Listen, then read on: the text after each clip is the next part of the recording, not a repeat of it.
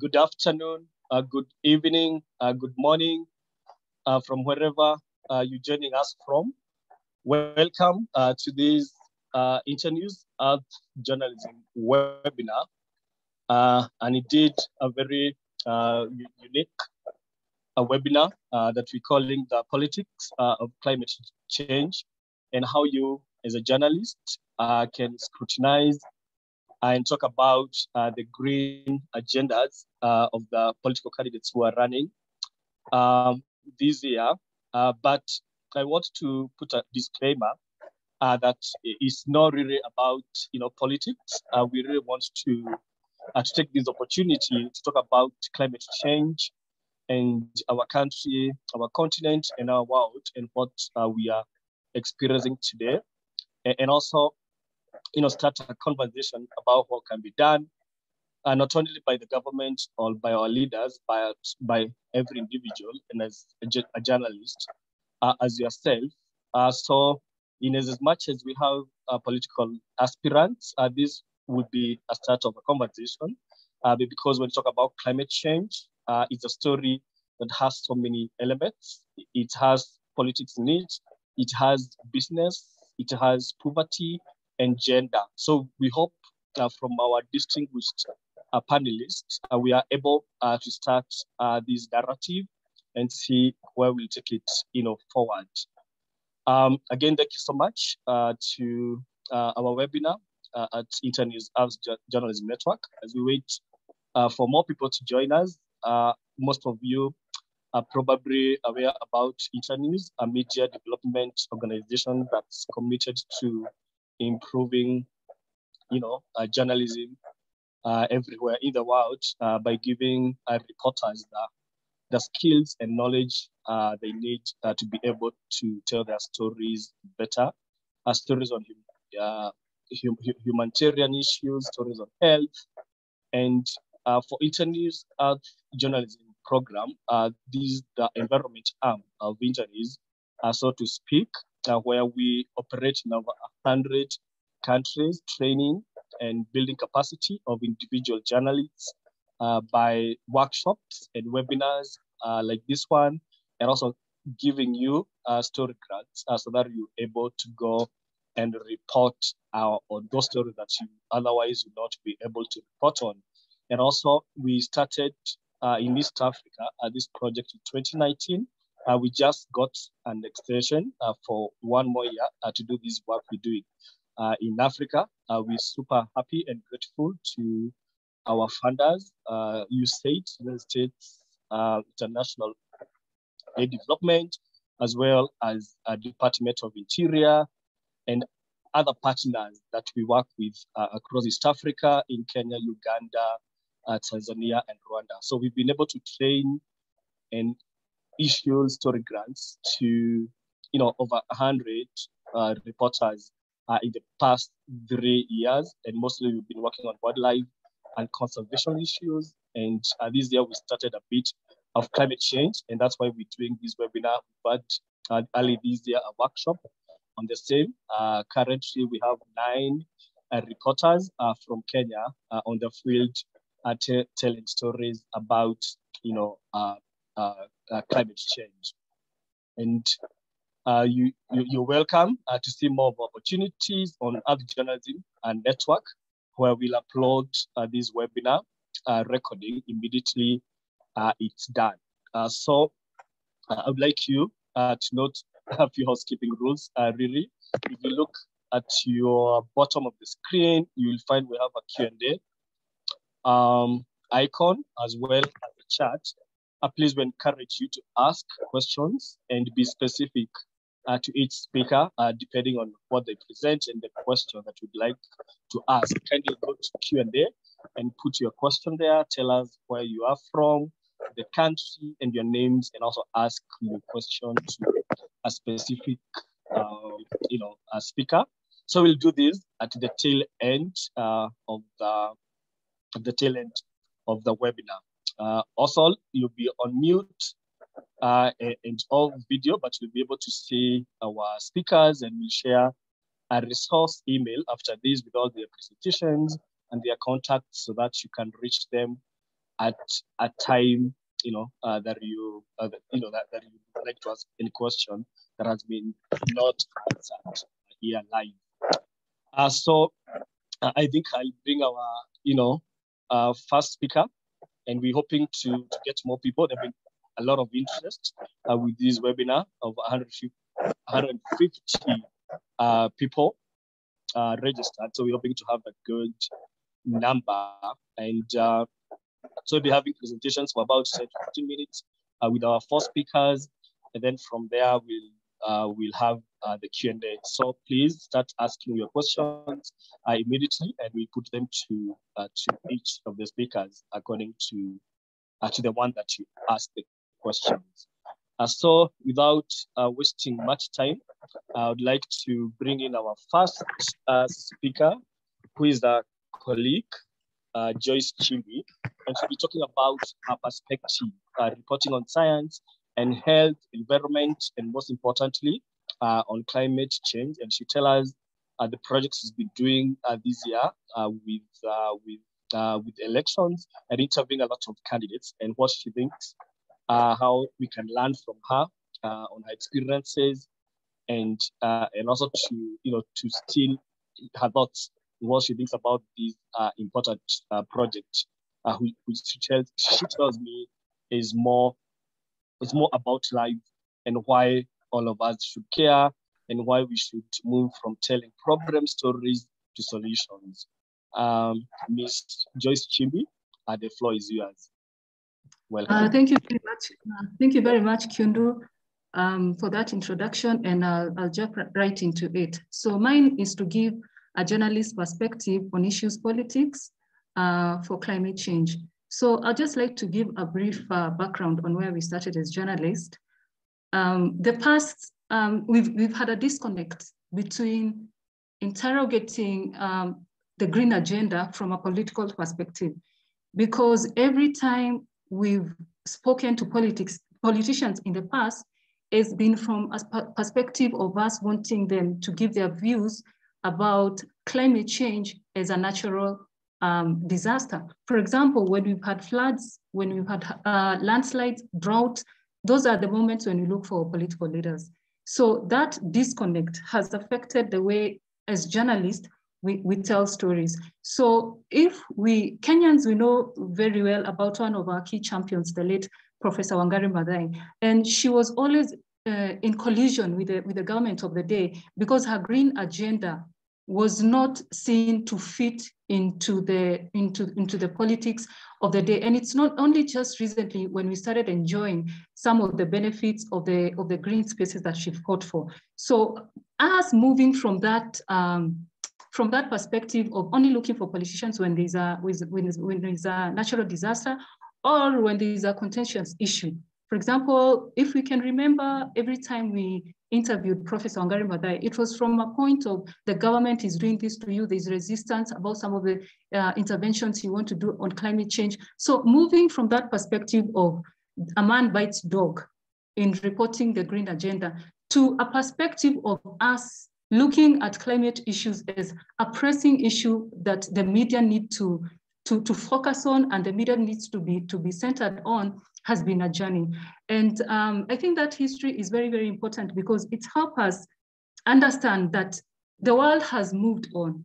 We've moved on from looking at climate issues as contentious to looking at climate issues as a most pressing issue that, and everybody must play a part in mitigating effects of climate change. So the current climate reporting environment has many opportunities for climate reporting. So when you're talking about political leadership within the context of the green agenda, there are many opportunities, yes, but journalists also face many challenges. And one of the challenges is identifying political leaders who can speak to these issues. This is a very, very heated political environment for us Kenyans because we are going into a very, very major general elections in August 9th. And in the run up to that election, if you look at the politics of the day, climate is not a top priority. In fact, unless you ask a political leader about the green agenda, you will not hear issues climate being discussed within the political fora. So, because in essence, politicians don't consider climate issues as a long-hanging fruit. These are not things they feel the electorate or the voters want to hear about, which is a contradiction because most of the issues that we are facing today, be it challenges of food security, even the inflation that we are facing now, all have to do with a lack of or an absence of a mainstreaming of the green agenda in our politics and across all the sectors of our economy. And as journalists, I think our work is cut out for us because there's no reason why any political leader, be it an MCA, be it an MP or a senator or a governor, there's no reason why they shouldn't be talking about the green agenda. Whether these leaders are in the ASAL region or in the coastal region, because when you look at the coastal region, the issue of the blue economy is here with us. And Kenya is blessed with so many natural resources, so we cannot escape the green agenda. So as journalists, one of the things that I have learned, because as Kindu mentioned, I've been doing a project on profiling women leaders. And by women leaders, I mean women who will be vying for various political positions come August. And I have discovered something interesting, that there are so many leaders who are passionate about the green agenda. It's just that they're not deliberate and they're not intentional about speaking to these issues because they're not considered issues that people want to hear about. People want to hear about, we are going to give you jobs, we are going to do this for you, we're going to do that for you. But the climate or the green agenda is about all of us. Even as journalists, we have a role to play. If you look at how the women agenda has become such a defining moment for our politics today, that is the journey that the green agenda must travel. And for the green agenda to get to where the women agenda has gotten within the political spaces, we must play a very, very big role. So while interviewing these women, my focus was really on women leaders. I discovered that so many of them have modeled their agenda on the green agenda, on the green economy. It's just that they're not speaking about these issues because they don't feel that these issues sell, not just with the electorate, but also with the media. So the media is usually interested in the green agenda when something has happened. Say people are starving, people don't have food. So some of the images we have from northern Kenya, it's usually, or people are starving, and those images sell. But in keeping with where the world is moving, when it comes to the green agenda, I think we must step up. And by doing so, we must also look at the political environment and some of the interesting things that have been happening. For many, many years, we only had one political party that was aligned to the green agenda, and that was the Mazingira Green Party, on which Professor Madai first vied. But today we have newer parties that are modeled along the green agenda. We have the Green Congress Party, we have the Green Thinking Action Party, and one of the contestants on the Green Thinking Action Party is a very, very young environmentalist called Anita Soina, and she's vying for the Kajiado North Member of Parliament seat. Some of the other things that have happened fronted by political leaders, and more so Vihiga Governor, Dr. Wilberforce Otichilo, was last year in 2021 when we had the first subnational climate conference in Makueni. It was quite telling how we take opportunities on green agenda when they present themselves to us. So I noticed that many of my colleagues who were present at the conference did not wade into the climate agenda or the green agenda. They were more interested in the politics of the day. So here you have a low-hanging fruit of political leaders converging, because there were governors from all 47 counties, and also climate change experts, green agenda experts, and we were more interested in who was vying for what, who was aligning themselves to which political coalition. So there are so many opportunities, and yet we tend not to see them. And the reason why, it's because we've also bought into this agenda that climate does not sell, and it does. I think for me, what I've realized is, because when I started writing on climate change, that was 8 years ago.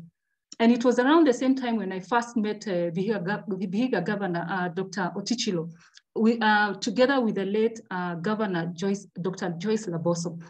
And it was not even within the country, it was outside the country. And the person who asked me to speak to them it's a person who had sponsored me to attend that conference. It was a world conference on legislators or political leaders who find the green agenda to be a passion topic and an issue that should be mainstreamed within their political agenda. So what I've realized since is that you're not going to, it's not every day when you're going to meet these political leaders who are talking about climate change, but there's so many of them who have this at the center of their manifesto. But you have to call politicians. By that I mean, if, for example, you're based in Makueni, and right now we are suffering from low rainfall, and we expect there's going to be low productivity. So you can call any MCA who is vying or any MCA who is the incumbent also and ask them, what does your manifesto say about mitigating effects of climate change? What does your manifesto say about extracting natural resources within our counties? And what does your manifesto say about tapping into the green agenda? Because that's where the world is moving and we must move with it.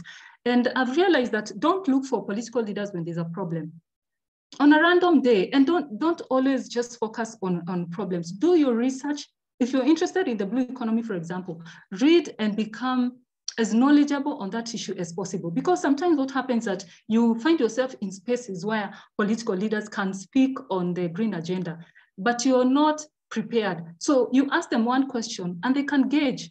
They can tell that you have no clue about what you're talking about. And that's the worst thing that can happen to you. Because most of these political leaders who are interested in issues climate are very, very, very serious about the issue. And they're not interested in pedestrian issues. They want to talk to somebody who is really, really grounded on these issues. So many of the times when you call political leaders, they will not answer because they don't know who is calling and they don't want to be bothered sometimes. So you can just send a direct message and also send the same message on WhatsApp. And it's just a short message. I'm a journalist, I'm interested in the green agenda, or I'm interested in the blue economy, or I'm interested in ASAL issues and the green agenda. And I can assure you 80% of the time, you're going to get a response. And I've realized to navigate the challenges of the gatekeepers, because they all have their PAs and they insist, and sometimes the PAs will insist that you go through them. For me, I prefer to just go directly, because what's the worst that's going to happen? They're going to ignore you or they're going to respond to you. So just ask direct questions, do your research, know what you're talking about, because climate is not a one-hit-wonder kind of story. It's a journey that you have to travel. When I first spoke to Dr. Otichilo, I wasn't very grounded, but he was very gracious and he gave me a very, very good story. Together with the late governor, they gave me a very, very good story. But I knew if I was to remain on track, I must read, I must join online courses. Most of them are free. And webinars such as this, listen to experts, do your own research. Also, I find it helpful. For me, I prefer to have a notebook where I put down points if I'm reading about a topic, and I just highlight areas where I need to emphasize. Because sometimes you can reach for a politician, he's not available. But then when you've moved on and you're doing your own things, they call you and they say, and it has happened to me. I've even taken interviews by the roadside, because you can't tell them, I'm not in a position to speak right now. This is an opportunity that has presented themselves. You need to hear their perspective on this particular issue. So you'll take your interview whenever the opportunity presents themselves. So let's move away from looking at the green agenda from a natural disaster perspective to looking for practical and replicable solutions. Recently, I spoke to the MP for Maragua, Mary Wamaua Njoroge. She may not have modeled her political campaign on the green agenda, but she's doing a lot on the ground on issues climate change. She has water projects going on. She has projects with farmers on issues to do with even certified seed, for example, because the kind of climate under which we are doing our agriculture requires us to move away from recycling seeds, for example, into certified seed. So there are so many topics that we could explore, even with politicians, because I feel, as I said, there's no reason why any political leader vying for any position should relegate climate issues to climate experts. Because if you're representing people in a constituency, I'm sure they are facing the fallout from the severe effects of climate change that are ongoing right now. So there's an urgent need for increased coverage of political leaders as subject and expert sources for climate stories. There's also a need to normalize the convergence between politics, green economy, and sustainable development. Because the green economy is not an end in itself. We are looking at all these sustainable goals. And these goals are heavily dependent on how we interact with our environment. So the missing link in the green agenda remains within the legislative arm. And not because we don't have political leaders who are passionate about these issues. It's because we've also, as journalists, advanced this perspective that this is not a story that sells to editors and also to our readers. And yet, they are the ones who are suffering from effects of climate change. So I don't think there's any farmer who wouldn't want to hear what their political leader has to say about some of the challenges that they're facing today. So every leader at the county and national level should have a plan of how to propel their area through climate smart thinking, particularly on issues, blue economy. So, and it is our job to tell the stories. It is our job to pick our phone and persist. It's, politicians looking for them. You are not going to call him once or she and the answer. It's something you have to keep doing. And the benefit of when you make a breakthrough and they realize that you know what you're talking about, anytime you send them a message that you're interested in their view about something, they'll even record themselves and send you a WhatsApp. I've had those kind of experiences where somebody has sent me a WhatsApp note or somebody has sent me a written response on email. So there is opportunities for us to explore this agenda. And there are increasingly many political leaders who are modeling their political agenda on climate change issues, on the green economy, on the blue economy. So it is up to us to interrogate these issues. Thank you very much. I think that's what I have to say. And if there are any questions, I'm on hand to respond to them. Thank you very much.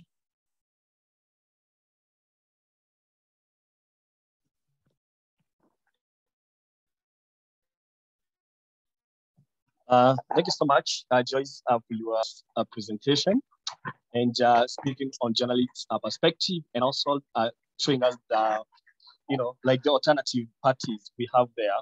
I know we'll come to the Q&A, but there is that interesting comment there from Victor Muturi on a question about that we don't have, manifestos, talking about the green agenda or talking about climate change. And I know this will come out from, our other speakers, and then we'll be able to address it later. And I'm so happy that we have someone from the government, the county government of Nairobi, the climate change, director, Maurice Kavai. We'll be hearing from him, as the last speaker. So that is good to hear about, what those in leadership already are doing as we wait to also see what the new aspirants, have to bring on board. Before I introduce Dr. Frida Karani, can I ask if your audio is now working? We had a technical problem before. Dr. Karani, if you could say hi. Hi. Yeah, we can hear you loud and clear now. How about your video? You. Yeah, I'd like to bring you in now. Hi. Oh yeah, there you go. Good to see you. Good to see you. So yes, yes. So Dr. Frida Karani is a university lecturer, an advocate of human rights, behavior change, and sustainable community development. And she's the founder of Sustainable Climate Action in Africa Conference. And she's also an aspirant for the senatorial seat. She told me she wants to talk a lot about politics, but she will tell us why she wants to vie and why she's vying on a green agenda. And her topic today is titled Deconstructing Climate Politics for the 21st Century, the nexus between reality and ideality. That's a very important topic. Dr. Frida Karani, we're looking forward to getting wisdom from you. And the floor is yours. Can I share your Thank you screen, so much. your presentation, or? Yes. Please share. Okay. Let me know when it's online.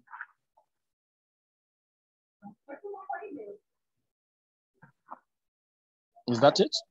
Or? Yep, that's it. Possibly we could have it on presentation mode, but that's just it. So good evening, members, participants, and my fellow panelists, and very good organizers who put this together for us. And I think where we've reached in terms of climate change and what we need to do to address it, we can no longer talk about the future. We can no longer talk about it's not yet time or this is the good time. Really, what we do about climate has to be our lifestyle. So today, I have the privilege of talking in this forum just to share what I have experienced, what I have done, what I've seen working, what I've seen not working, and just to propose and discuss the way forward in terms of addressing what we need to do so that climate is able to really work for us. Because one thing that you realize about climate is that we've gotten where we are over time. It's not that we woke up one morning and we found ourselves in this situation. So let's go to the next slide, please.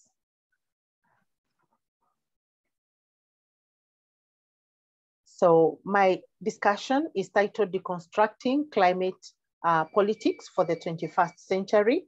That is the nexus between ideality and reality. And I think one of the most important things that we need to do is to understand where are we getting these concepts and why are we using these concepts. First, why we need to deconstruct is we need to break down the subject of climate. We need to break down climate change, and we need to break down every term that is out there on climate. Because when you look at those terminologies that are there, they are big terminologies compared to where we want the action to be. So when you talk about climate justice, when you talk about climate journalism, which is what we are looking at today, we really need to break down this concept of climate change and climate action to very little and tiny bits, so that when we go to where the action needs to be felt, which we are going to see at the end of this presentation, then we are really on the same level with these people. And of course, I talked about the 21st century because we need to have a context for everything. What are we working with? Where did climate change come from? Is it a 21st century phenomena, or is it a 19th century phenomena that we need to address now? And then of course, we need to look at reality versus ideality. Reality is what are we working with right now, and ideality is what really should work for the human race. Ideality in this context is not really what we think should be. It is really what should work as far as the context of climate change, climate politics, climate action, and journalism for the purposes of this conference is concerned. Let's go to the next slide. Let's go to the next one. Now, this is the context that I was trying to create. When the previous slide, please, the context.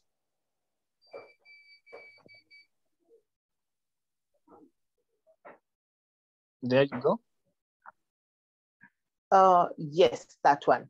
So when you're talking about the context of climate politics and journalism, which is really the story behind our web conference today, we are talking about the third millennium. And as you know, that a millennium is 1,000 years. And we have 2,000 to the year 3,000 to work on these climate issues. And we are only 21 years gone into the millennia. So are we really working with what we're expecting to work for us in this third millennia? For the 21st century, you know, there's this whole wave of the 21st century being a techno century, being a century for the millennials and the like. And we have 2,000 to 2,100 years to work on this context. Then, of course, we have the Sustainable Development Goals, and the goal number 13 on climate action is a very strong goal because, again, it anchors on all the other 16 goals. And what we want to discuss today and agree is by asking ourselves, is the matter of climate action important in ending poverty? Is it important in ending hunger? Is it important in gender equality? You know, that whole context of the Sustainable Development Goals. So we are really trying to say that we are not talking about climate without a context. We are not talking about something that is abstract. We must bring an order into this climate space that we are trying to talk about and get everybody to understand. Next slide, please.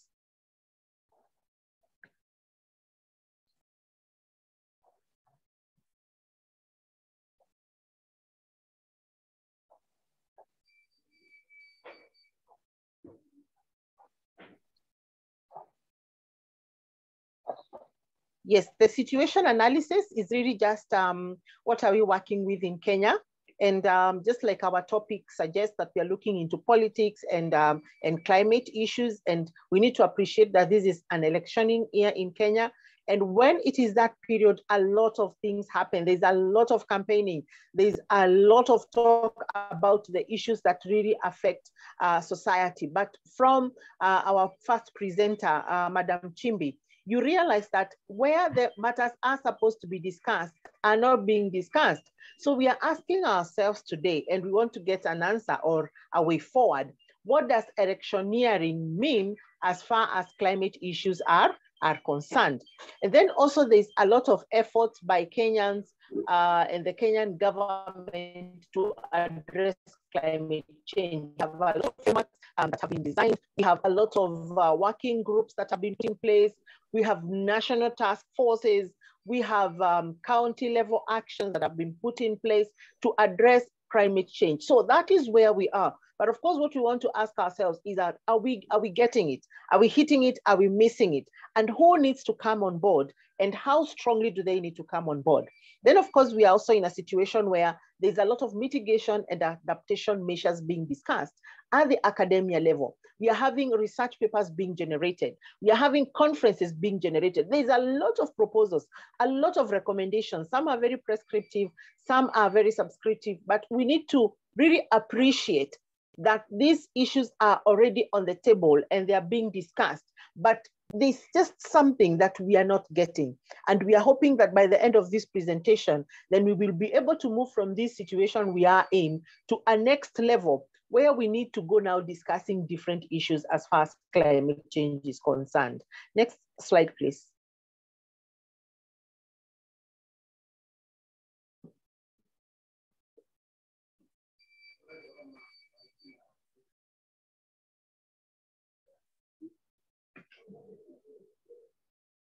Okay, so this is the reality. This is what is on the table for us as far as climate change is concerned.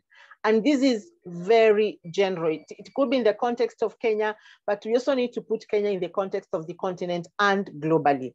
So one thing that we need to appreciate is that it's a reality. Climate change is already here and is here with us to stay. I want to take us back, for those of you who might be my age, I'm just around the 40s there. I remember when I was in primary school, I used to be taught about the ozone layer. And my teacher used to tell me, don't burn garbage because you're destroying the ozone layer.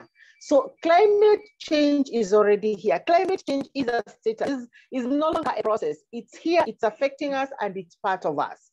Reality number two is that all the efforts that seem to be put in place are still not making the ends meet. We are still not seeing the results of everything that is being done. We still have discussions in the boardrooms. We still have frameworks and policies and acts still on the shelves. We still have so much that is not done. We still have a lot of what I would call pedestrian talk about climate change. Because one of the things that I prescribe to is that when you discuss climate change, and after any discussion, no matter how high level, and there's no action, then that is just pedestrian dialogue. It's just like we just meet on the street and we discuss climate change and that is it. So we need to appreciate that the efforts that are being put in place are still not yielding the result that we expect. Then we also need to realize the reality that we are working with is that there's a lot of concentration on science. There's a lot of talking about carbon emission, net zero. There's a lot of big climate terminologies out there that are being used, and it is not working for us. We've talked about boardroom discussions and the shelf policies and frameworks. Then we are also having an emerging issue of engendering climate change, trying to say or giving the gender perspective to climate. And for me, I'm thinking, well, this is the reality. It may not necessarily work for us because climate affects everyone. And this concept of gender, we need to be very careful how we bring it on board as a key factor in climate change, because most of the literature says that climate change affects women more than it affects men. But then, of course, the question that comes on the table is why and how. If you're talking about water and climate or the blue economy and climate, men are there, women are there. So the reality is that there's a tendency to engender climate change so much and make it incline on the side of women. Then there's also climate concerns that are being crowded by other political agenda and national frameworks. And I want to give an example here. If you look at where issues of climate change are discussed as a unit, it's very hard to come across that. Either climate issues are hidden in an environment ministry or a food security department somewhere, but the issue of climate change is really not coming out as a key issue. When you even come to journalism, which we are talking about today, and the media, climate change is discussed somewhere under the environment issues. When we are talking to our political leaders, which is also a point of discussion today, when we ask them about the environment, we expect them to touch on the issue of climate change. But we are not really getting that which we want to get as far as climate change is concerned, because that issue of climate is crowded and hidden in some other agendas. If you look at the international frameworks that have been established and international structures like the IPCC, the way they are structured is that they are able to address climate at their level, but when it comes down to the LDCs and the developing countries, then they become mangled up or stuck somewhere with other issues that they lose their meaning, so to say. Then we also have the other reality that is with us, that there is this narrative of speak the people's language syndrome. That's what I like to call it. Because like our first presenter was saying, when you talk to the politicians about climate change, somebody will ask you, for me, that is not the issue. When people are dying of hunger, the school boys don't have school fees, the hospitals are not working. They'll give all manner of agendas. I'll bring roads, but they're saying that we need to speak the language that people understand, because their focus becomes the vote to get the win and not the real issue that is affecting the people's life. And that's why we said at the beginning, SDG number 13 on climate action is an SDG that has the possibility of impacting all the other goals. So that if we are talking about poverty and education, we need to realize that climate change is affecting our agricultural productivity, and that's why we are not able to have enough income to take our children to schools, to afford healthcare, and all those other issues. The other reality that needs to sink in is that politicians and media have the widest reach of people, and people have an informational burden. And what I want to say here is, because our context is politics and politicians, and I'm speaking from both perspectives. I'm an aspirant, yes, and I'm also into climate change. What is happening is that if the media and the politicians come together and decide this is the impact we want to have, they will achieve it. Because journalists and the media have the widest reach of people, whatever mediums they use.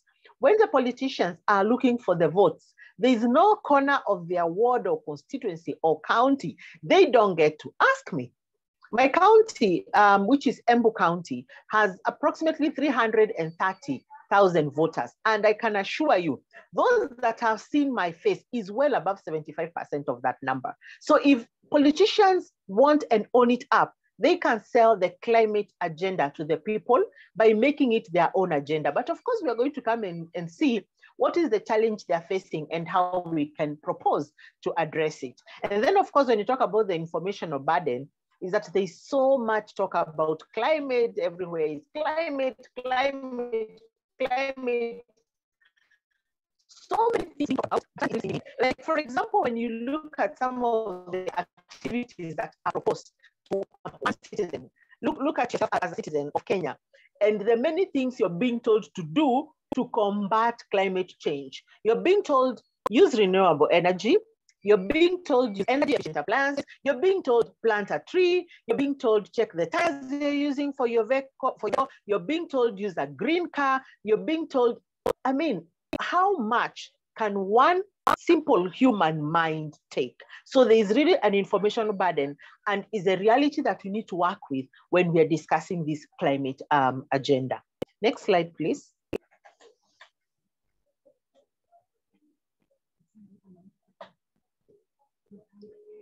Now, ideality. What really must work for us, or what is good for us, and the best way to do it is very simple. What is like saying, what we are really not getting is more than what we should be getting. And the first ideal situation is that everyone should understand climate change. We may not call it climate change to the 70, 60-year-old grandma in the village, but somebody needs to understand climate change at their level, be it a high-level actor, be it a national actor, an international actor, county level, grassroots, community groups, women, youth. Everybody should be able to own by understanding what climate change is. We also need to live in a world where everybody takes responsibility. Everybody should know, what am I doing to combat climate change? And we are at a level where we are saying climate change can no longer be combated. Now we have to adapt or mitigate. And you see, all these are terms to make climate change a normal part of life. But from where I sit is anything that harms the humankind cannot be taken as a normal part of life. We need to do something about climate change, and everybody needs to take responsibility. Because you will go to that politician and ask them, what are you doing? Like our first presenter said, is that even the politicians know these spaces, they understand these concepts. And so they'll ask you, before you ask me what I'm doing, what have you done at your small level? Because it is clear, everybody can do something small. When you plant that single tree, that is good enough. Although from where I sit, I don't like the issue of climate action or the issue of climate being simplified as simply plant a tree. You can plant a tree, but continue producing carbon. So what are we doing? You can plant a tree in South Sea, but we have all the industries and all the machineries running in the town center. And you know, the effect of climate is, it can be spiral. You know, the activity could be many kilometers away, but the effects are being felt that far. And then we also need to have a collective approach where everybody is on board. And lastly, we need to have consolidated information on climate change and action. Let not everybody come and they're discussing climate change in their own language, in their own ways. This information need to be consolidated so that it can be delivered to the people. And by the end of today, we are going to be seeing and to be proposing how this can be achieved. Next slide, please.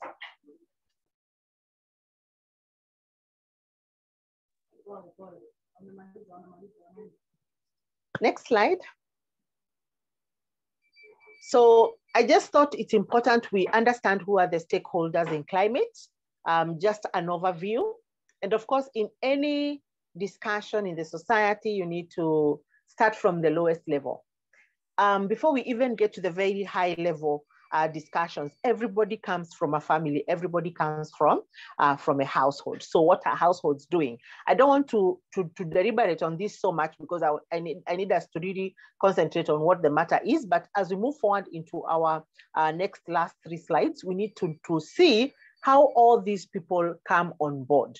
Yes, we are talking about journalists, and we are talking about their role in the politics of climate, but They cannot do it on their own. They need to reach out to the families and the households. They need to reach out to the education institutions. The age at which any person undergoes any primary education, roughly between 3 years and 18 years, should really be the time when climate actions are concentrated. If you take a class 8 pupil or a Form 4, Form 3 student, and they're doing something about climate and amplify it on media, you have instilled a sense of confidence and a sense of pride in that young mind and that young person that they'll carry all their life. So then we're talking about also government needs to be in place, because it is, of course, the executive organ of everything that we discuss. We have workplaces. I like talking about workplaces when I'm talking about climate, because the people who are in the work spaces right now are the people who are roughly between 18 years when somebody is an adult, or roughly 24 years after graduation from college, and 60 years, which is the average age of retirement in Kenya.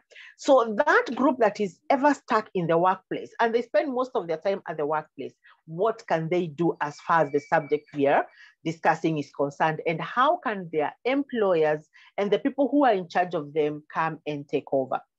Then, of course, we have the economic systems. This is where the industries are, the generators of carbon, the people who are doing all the CSRs, trying to convince us that we are addressing climate change, but they don't do the CSR and not expect a return. So we really also need to interrogate as media, what is the economic system doing as far as climate issues is concerned? Don't forget also the economic system is a very major tool for the government and for other regulatory frameworks. So if government wants to really touch the lives of the people, sometimes it interferes with the economic system. Look at the rise in fuel prices. They don't need to come to us to get money from our pocket. They just use the economic system to come to reach us. Then, of course, we have the media, who we are discussing today as a stakeholder in climate. Media, you are our mouthpiece. You're the people who speak and we listen. At 7 p.m., 9 p.m. Kenyan time, all of us are seated listening to news. We have our favorite programs, our favorite talk shows. So really your role as far as climate is concerned cannot be overestimated or underestimated. Sorry for repeating the economic systems. Then, of course, we have the legal and penal systems. How far can we go for punishing climate offenders? Already, you know, we have environmental rules and regulations and laws, which we are already having problems enforcing. Then, of course, we have language, and we are going to see how language is coming in. I'm not a linguistic. They are called linguists, not linguistic. Yeah, already we are going to see how language needs to come in. And of course, the journalists will tell us why they broadcast in all language. But I'm yet to ask our good moderator, Mr. Wawero, how many of the local journalists would tell us what climate change is called in the language that they broadcast in? What is climate change in Luya, in Baluya, for example, in Luo, in Kikuyu, in Turkana? Do they know those languages? So that then we are able to make the meaning that we are seeking as far as climate is concerned. Next slide, please. Yes, as I go to the next slide, that's a very important question that we've been thinking about. Can I ask all the participants to kindly write in your local language what climate change is? Please put that on the Q&A. Thank you so much.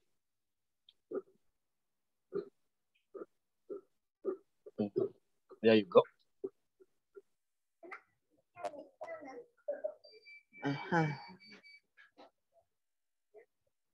Thank you. So moving forward, this is a lot of literature because I really was just typing in and writing in as I was thinking about it. First, I thought about how do we need to get the journalists and the media excited about this, because everybody does what excites them. They report about what excites them. And so I thought about a concept that I need to know whether it exists. And if we have climate politics, then we really need to have climate journalism vis-a-vis environmental journalism. And I want to make a recommendation as far as this is concerned, that we need to stop hiding the issues of climate in environment matters. Yes, of course, climate theoretically is an aspect of environment. We all want to argue that from our training, right from primary school. But like we are saying today, we are deconstructing what has been usual. It's not business as usual. So we need to really deconstruct this environment thing and remove climate from there. We need to remove climate change from environment. Yes, it is there, but if we are really going to appreciate its impact, my dear journalists and our participants today, we need to remove that. You know, the way like there's a wall, and then you remove one block and concentrate on that block. That could be the block that has the error that is causing the house not to stand. That is what we need to do with climate if we are going to give it meaning. So the first thing that I would propose is that journalists need to cover and report from climate summits and conventions, and therefore contribute to public debate and the climate crisis. You realize that it is journalists who generate dialogue by talking about the issues that are discussed at an international level. But I want to highlight one weakness, and I don't want, allow me not to point to the journalists, but let everybody pick their portion in this. The issue of climate is discussed piecemeal. So there was the IPCC conference. We discuss it, and then when that is over, we close that chapter, and now we start airing issues, election, and leave that one. Then we go somewhere and a petrol pipeline has broken, and we pick that issue and we want to concentrate. We left our climate agenda a long time ago. And that is why one of my quotes as far as climate is concerned is that we need to throw in the weighing scales when it comes to climate. We need to stop weighing when is it good to talk about it, when is it a hot issue. You know, the journalists have these narratives that they say that when they're defining news, that when a dog bites a man is not news, but when the man bites the dog, that is news. When it comes to climate, we need to get that one off. The weighing scales need to be out so that then we are able to make issues climate our lifestyle. When those conventions are over, when we are done talking about the SDGs and the Vision 2030s and the African Union goals and all those things, we need to continue talking about climate change, because climate change is an everyday affair.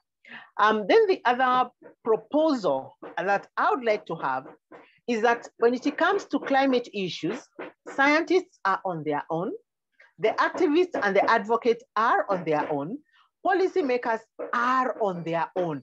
Can they have a common platform? This common platform, I would propose it to be provided by two people, the media, and number two, the CSO, the civil society organizations. You're the people who can bring these people together and consolidate their thinking, consolidate their actions. And don't forget, we also proposed that we need information consolidated and possibly have not very many people and everyone talking about what climate change is. And then of course, we are saying that these people need to talk directly to the people. Yes, talking on the media is good, but when we leave the media, where do we go? It is our habit. Like, for example, if I asked us, who remembers the issues that made news on Tuesday? Many of us will not remember.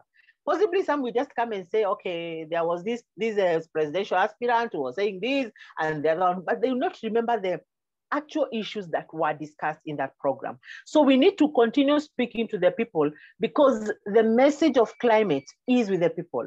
The impact on climate is with the people. We are also saying that the media needs to translate the impacts of climate to an understandable language, a language that is easy for the people to understand and in a sustainable way. We can use the local stations. We have very many local stations in Kenya that can be used to demystify climate change to the common mwananchi through the language that they use. Recommendation number 3, ethnographic coverage for the journalists. We need stories, you know, you can have documentaries, for example. Choose a community, choose a region, and walk with them the journey of the climate change adaptation, mitigation, and the actions they took to get where they are. Tell those stories in an exciting manner.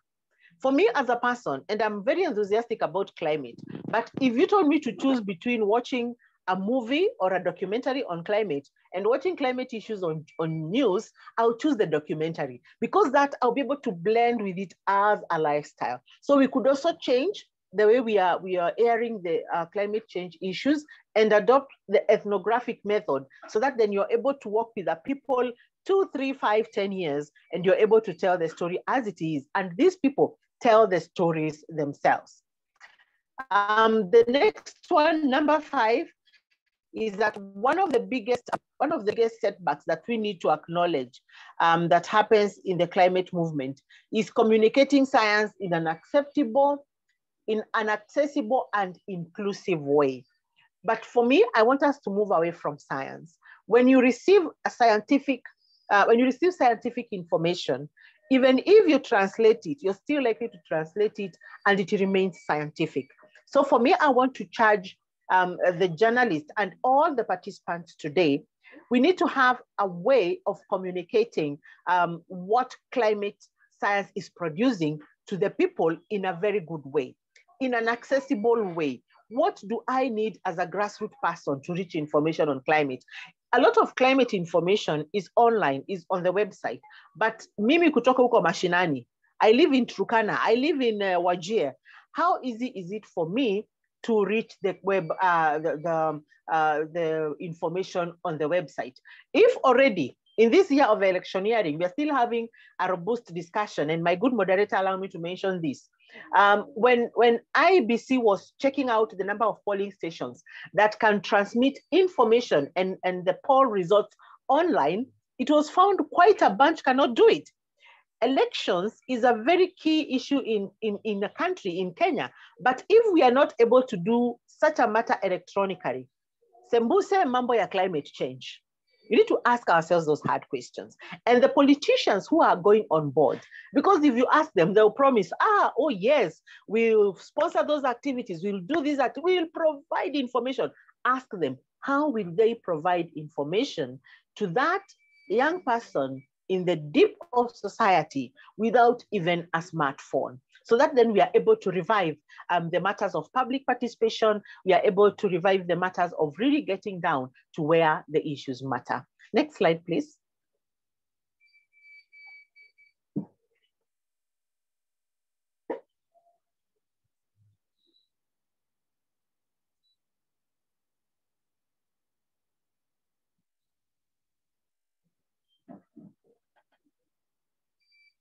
You got it? Yes, thank you.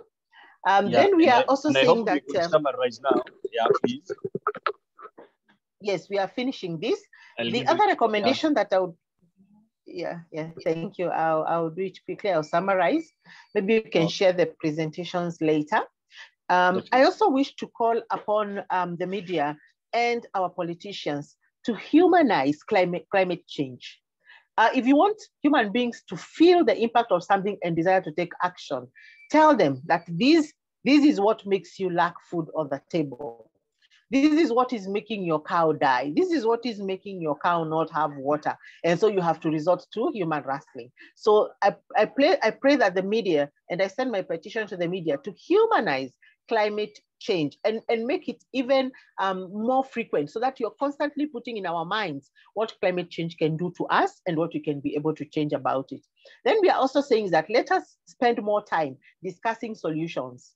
If you look at the discussions on climate change, most of them are international. Oh, there was rising sea level somewhere, there were so many deaths. But what do they do after that to mitigate that? We don't see it. So can we have more of discussions discussed, and especially with the politicians, the political leaders, because really this is one of their mandates to protect us and give us what is good. Let us discuss solutions and not discuss problems and data and analysis and findings and figures. Let us discuss the solutions to climate change. And the solutions is what I call climate action. Then we are also talking about climate action. As much as climate action and climate change news are globalized, they need to be localized as well. when you go to the website, and I challenge each one of us to do so after this presentation, and just type climate change and see the kind of information that comes up there. For us Kenyans, it's international. So can we have a way of ensuring that climate change is with Japan, because they are having earthquakes every now and then. So that is the challenge. The next recommendation I want to give the journalists is to exert political pressure as far as accountability is concerned. To go to that political leader and ask them what to do as far as accountability is concerned. What bill have you proposed? How far has it gone? How do you counter that challenge? And on those who are vying. Okay, and these political leaders, when they go to parliament to make laws, they are under the direction of their speakers. So reach out to those speakers and ask them, what is the House doing as far as climate is concerned? And let us receive the answers and let us make it public. Don't go and hold a conversation somewhere in their office and then come and give us a news item for tweets. Just do it as a proper coverage so that they are really able to see that we are saying it. And also after such a thing, I can be going to the next slide as I add this point. After such a discussion with a political leader or the leader of a legislative house, then you need to come and also seek the opinion of the people. This was proposed, this was said. What do you think as a person at the grassroots? Is it working for you? Is it not working for you?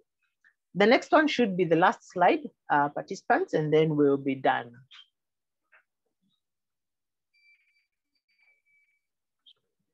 Thank you. So this is a summary. So we just have sentences one by one. And I want to say that in my opinion, journalism can make a big deal of anything. Did you see the way they made a big deal of gender, the gender issue, and it has become a point of discussion? Women in leadership. Then now we are saying the boy child. So the media, really, they pick this up and they want to make a big deal of it. They can do it and we will support them. Then also it's important to amplify achievements by political leaders concerning climate mandates, because people have to be praised. So every other time, if I know when I do something about climate, that achievement is amplified. Maybe I receive an award, maybe I receive a recognition, then you can be sure we will mainstream it. As much as we say we don't do something for the good of it, don't do something because you're going to get a reward, I think there's something that amplifying an achievement does. Then also we say that we need to disaggregate environment to bring out climate as a key issue. I will not repeat that. Let's also have incentives for climate action, especially from the CSOs and from the government. We can also discuss that in another forum. But again, journalists can use this, can propose this, and it is picked up by government and relevant bodies. Let us also have a grassroots approach. Some of these problems really emanate from an individual. So let us stop using that approach starting from the top, going to the bottom. Let us reduce the high level discussions and have more of the grassroots action so that we are able to have impact. And then last but not least, I propose more partnerships and funding on innovative climate actions, right from the planning to the evaluation stage. And at this point, as I end, I want to share with you the reason why I founded the Sustainable Climate Action in Africa conference. And first, I called it the climate action because I didn't want us to discuss change anymore. We needed to discuss what we need to do. And the unique thing about that conference is that when it receives the conference papers and the participants present, those findings are tested. Now that testing is what we call action. And so what we are calling for is that we need more partnerships and more funding on this, so that we're finding more conversations, discussions, and dialogues, but we are not finding action. Let us give all the actors of climate and equal platforms that speak directly to each other, speak directly to each of their agendas, and also speak directly to the people. So with that, I hope I've been of much help in creating a brainstorm in your mind. I hope I've given you food for thought. I hope tunasema kwa Kiswahili nimechangamsha fikra zenyu as far as hili jambo la ubadilikaji wa tabia nchi is concerned. I didn't know how many knew that climate change in Swahili is ubadilikaji wa tabia nchi.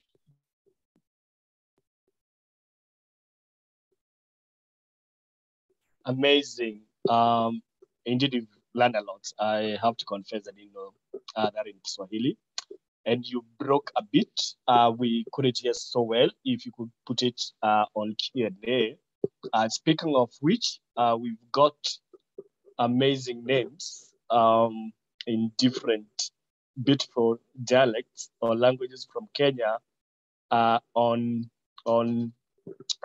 want to, read this because I don't know how I will pronounce these, but I'm thinking we'll have all of these and archive them and talk to a few the people given us the names, the local languages, and see what we can do. Maybe we have tip sheets on our website. Maybe this is something that we can add to. But I hope we put the names on the Q&A because we're able to archive the questions and also the translations into local languages. So if you're able to transfer that from the chat to Q&A, that will really help us. Thank you so much, Dr. Frida Karani. There are so many takeaway homes that I'm not able to analyze with the time that we have. But I like everything, and I hope all our participants, liked this, especially, learning how to, to get better into the language of and understanding the science of climate change, so that we're able to scrutinize better our leaders, those in leadership, so that we're able to scrutinize them better, ask those deep questions, and even for us to be able to break down the science, the jargon, and to tell these stories through the people who live through climate change every day. Thank you so much for that. We have several questions. We'll come to them after we're done with our fourth speaker. But now we'll quickly go to Dr. Jackson Kinyanjui, and I hope, Dr. Ri, you're able to do this in 10, 15 minutes max. And Dr. Jackson Kinyanjui, is a man who inspires me so much. He's the East African Regional Coordinator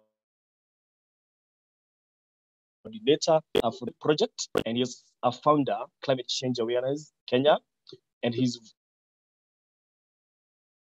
vying for the Speaker seat of County Assembly in Nakuru County. He tells us more about himself and why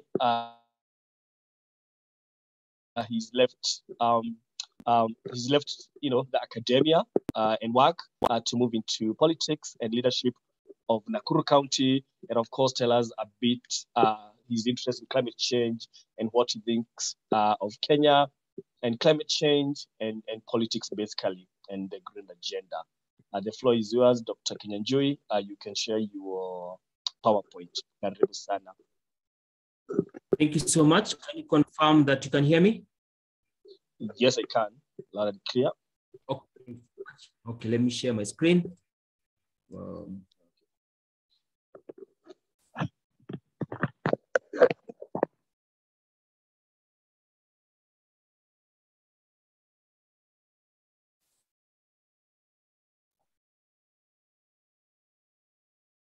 You can confirm if you're able to see my screen on your end. Yes. Thank you so much. So I'll take the minimum time possible. That is 10 minutes. So in regard to this, as you have heard, my name is Dr. Jackson Kinyanjui Koimbori, and I'm basically a professional in matters of climate change. My PhD is in agricultural climatology, and also energy expert on the same. Also, I was able to do a master's on the same on matters earth science in Uppsala University in Sweden, and also another master's from Kenyatta University on matters climate change. So climate and matters environment has been my kind of cup of coffee, as you may say. So I'm the regional coordinator for East Africa Climate Reality Project, which is headed by Al Gore, who is the former vice president of USA. Apart from that, I've been awarded various awards. I was the Nakuru County Youth Environmental Award winner. Also, at the moment, I've held a few positions on matters climate, which you can be able to see it through my profile and the website when you go to climatechangekenya.org, or when you go to my Twitter space, that is at Kinyanjui001. So let me begin off by talking about the power of electing leaders with climate change plans. And as you have come to learn is that I'm vying, I went into the political space, basically to try to change the conversation that is outside there.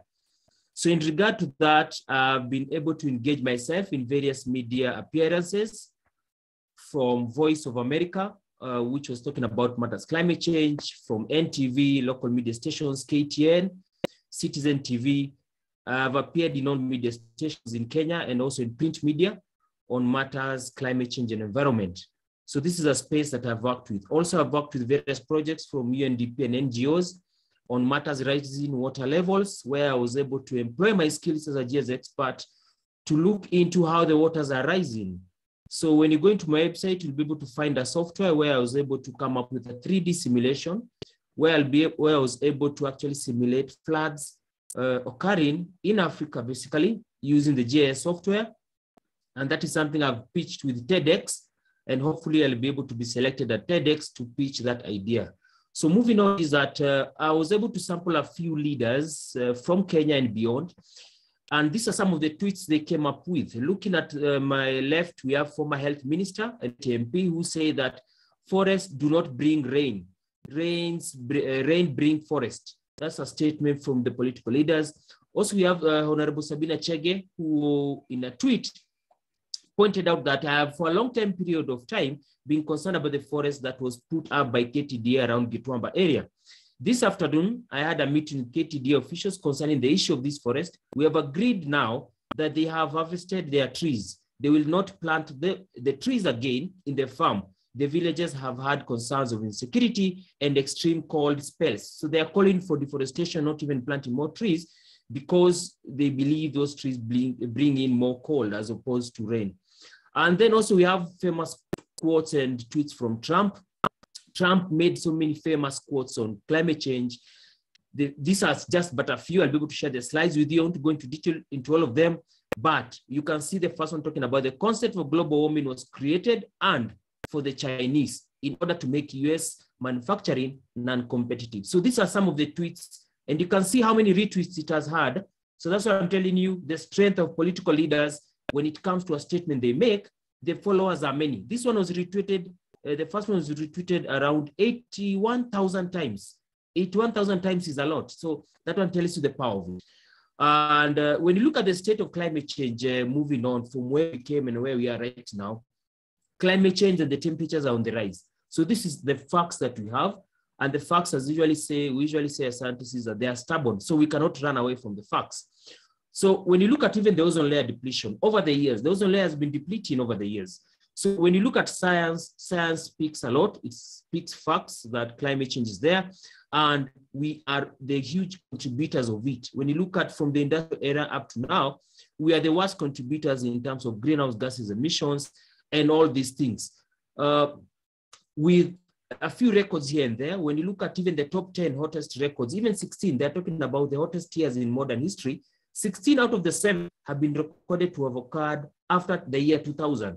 This one tells you that it coincides with the flood scenarios we're experiencing, because most of the lakes in Africa and even in Kenya, even globally, they started rising from the year 2000. And most of them, even in Kenya, started rising as from 2010. So this coincides with the rise in temperatures globally. We have wildfires globally, which are a sign of these climate change effects and global warming. And this is just but a few of the pictures that we have from Brazil, from even Kenya, from Australia, even from USA, where we had the highest temperatures being recorded in Death Valley in USA at around even 54 degrees. So we have cases of heat waves, and there is floods have been on the rise. Here I'm talking about African cases. We have Sudan, South Sudan have been affected by floods, Kenya, and globally. So you see, these are not just a one area event, it's a global event. When you look at droughts, these are some of the effects of climate change. Droughts have been experienced in Kenya. We had an estimated 2 million people being affected by the impacts of aridity and drought. And these are some of the effects we're talking about. And that's why I'm saying we need climate change oriented leaders, because some of these treaties and signs that we are signing in treaties, they are led by political leaders. When you look at even the COP26, when you look at the nationally determined contributions that we are signing, when you look at even the green fund, which was up to a tune of 100 billion every year, the leaders are the ones who are supposed to be looking into that money, whether they have actually added that money into that kitty, of which they were not able to last year. They had only amassed a tune of around 60 billion out of the 100 billion that we need. And that 100 billion is supposed to be tapped by the developing nations, because we have suffered at the expense of developed nations. Because right now they're telling us to cut our carbon emissions, stop using coal and the rest. And yet that is what made them to become developed. So if they're telling us to stop using it, and that is one source of energy that we know can help to cut up Africa to become a developed nation, then we said we needed that 100 billion every year to use that in developing our countries or nations, of which they are not serious on that. So we are hoping the COP27, which will be held in Egypt this year, with the theme of adaptation and mitigation, we will be able to touch on those matters. So when you look at all this journey that we had on climate change from 2019, from 2009, where you had COP15 up to 2019, the major agreements that we had here, they were all made by leaders and political leaders. It's only in COP21 where we had the highest signatories of around 197 nations. And you see all those years, it was not possible because the leaders were not participating in this signing of treaties. So what I'm saying is that we need leaders who are climate oriented, who are environmentally oriented, and they have climate passion in them. And that's why I'm saying, when you look at Al Gore, the former vice president of USA, he was a climate change activist, and him being the vice president of USA, he was able to channel and to spearhead what we call environmental matters up to the top level. When you look at the former presidents of Kenya, I try to look at this in terms of the forest cover. When Jomo Kenyatta was the president, the forest cover of Kenya was above 10%. When Moi came into the era, the forest cover dropped, where people actually encroached even the Mau forest. The forest cover dropped up to almost 5 to 4%. Mwai Kibaki increased it, and then Uhuru Kenyatta now was able to be part and parcel of the COP21, where he was able to sign into the Bond Challenge. The Bond Challenge is the one that calls into the planting of trees. This is one of the nature-based solutions that people are calling for in reducing the impacts of climate change. That is, they act as carbon sequesters. So Kenya allocated itself 5.1 million hectares. It would be planted for trees. So 5.1 million hectares out of the total surface area of Kenya is 10%. And I'm happy to say that right now, from the last statistics I had, we are actually around 10% or above. It was around 9.7% forest cover. And I think you have surpassed that to maybe 10.1. So we are moving there. But all that said and done, we have African countries that have a forest cover of around 89%, 80. Gabon has 89. And they actually received what we call the carbon credits. They were given around $17 million for just planting those trees. And they are paid by countries that don't have the forest cover. So you have to pay another country that has the forest cover because you are not able to plant. So you pay others to plant something that can absorb the pollution you're emitting. So they were paid $17 million. And this is money they'll be paid every year. So there's an importance of planting trees, and all this trickles down to the type of leader you have. So if your leader is not environmentally oriented, then expect the forest cover to reduce. When you look at the Kenya's president, as I said, the track records of these presidents in terms of environment, it matters. I was able to score them from Uhuru Kenyatta to Jomo Kenyatta. Uhuru Kenyatta had an A- compared to Jomo Kenyatta with an F. Moi Kibaki had a B because he was able to improve it, and then Kenyatta took over. Uhuru Kenyatta took over. In terms of renewable energy, plastic ban, Kenyatta had an A- because when it comes to the plastic ban that was issued, it was issued in his era.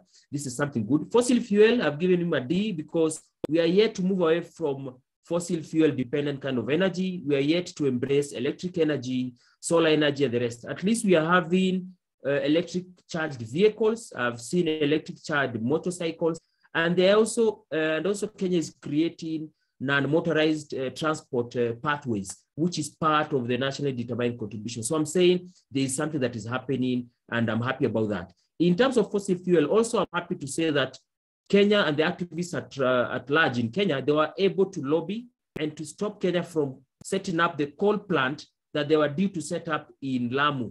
So that one was stopped. So you can see these are things that we're working towards. And I can say is that the future is still bright with the leaders who are environmentally oriented. When you look at the Kenya changing forest cover, as I said, in 1963, it was around 10%. During Kenyatta, in 1990s, when it was Moi's era, it came to 2%. And then 2013, in between here, it increased, where Kibaki was holding the realm. And then 2013 up to now, we are now at 10%. We are now recovering. So you can see the drop down that happened in between because of the leaders that we had. The Kenya's arms of government, I won't talk about that. This is what we have in Kenya and in most of the African countries. When you see all this chain of commands, they all have their own roles when it comes to environmental matters. And when one arm of government fails, then you don't expect that all matters of environment will be protected, all will be pushed forward in terms of legislations and laws. I'm happy to see that we have laws against poaching and the use of ivory. I can see we have laws against plastic use, but still we have black markets where the plastic bags are still coming in. So it means that we need to have a mind change and a mindset change from the educational level. So some of the solutions which I advocated for is we need to have a curriculum in the education sector that is environmentally kind of oriented, so people can be taught at an early age so that we don't have this problem with the people. So when you look at the structure of Kenya and the politicians, there's so many, from county assemblies to governors, we have so many of them. And none of them, very few of them, they're environmentally oriented, and this is a huge problem.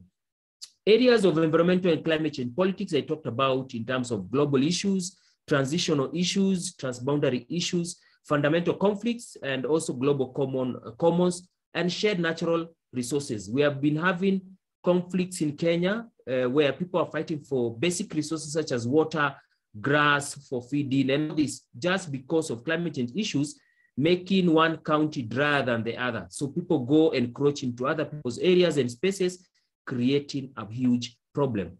So these are just some of these transitional boundaries and problems. I won't go into it. I'll share the slides with you. And when you look at some of the fossil fuel companies that are controlling politics, both in Africa and also in the world, we have in BP, Shell, ExxonMobil, and Total. All these companies have played a huge role in the American politics, be the Republican and the I've forgotten the other name. So they play a huge role in determining what kind of leaders are there. So when you look at the scenario of politics, the money that is injected into their campaigns by these fossil fuel companies, then it will play a huge role in these politicians making any kind of decision. So when you take black money, this is what I call black money, then you expect the leaders to have decisions that are swayed towards environment. And then these companies are there. Look at the money they have spent. These companies are still betting on fossil fuel, the money they have spent in investing in energy sectors and even in politicians. So I think in terms of that, let me move to something else. Even companies that have played, companies in support of climate change, Coca-Cola has played a huge role in ensuring that they have recyclable bottles, but we are still talking to them to see how best they can stop the use of plastic bottles that they are using, the single-use plastics.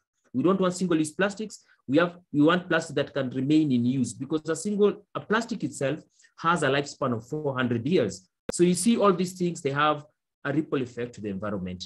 The history of climate change politics, I won't go into this, but you all know that when Trump was at the helm of politics, he actually pulled USA out of the Paris Agreement. And I'm happy to see that after Biden was sworn in, the first sign or the first treaty he signed was returning USA into the Paris Agreement. So that one tells you what kind of leaders you have and which direction they'll take you, depending on whether they take environment as a hoax or not.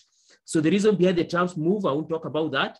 So top 5 reasons why Trump pulled out these are political issues. I will touch onto that.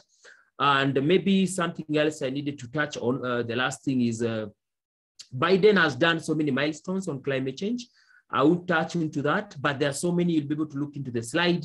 But the bottom line, maybe which I need to touch on is that when you look at the top 10 countries leading in wind energy, solar energy, China is leading in solar energy. I'm happy to see the president is doing something there.